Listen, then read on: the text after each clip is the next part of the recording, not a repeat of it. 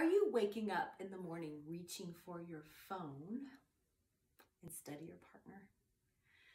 Well, I'm here to tell you that you can find that connection. You can reignite that connection with your partner again, where you prefer to reach for your partner than to reach for the phone. And that's so much better. Or it might be during the day or after work and your partner's all on their phone and not about you. You know, this is an important topic these days. The phones are taking away our attention and grabbing the dopamine away from our partners and pulling it in. Stealing the dopamine, stealing the serotonin, stealing the oxytocin from what really matters. What really matters for you in your life.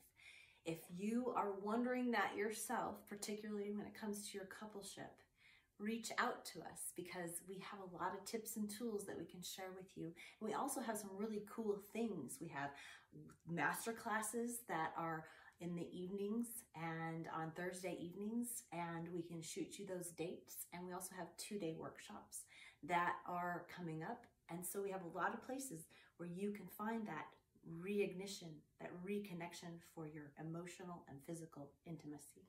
And actually get the attention of your partner off of their phone and onto you and onto the coupleship when it counts. Yes. And as needed.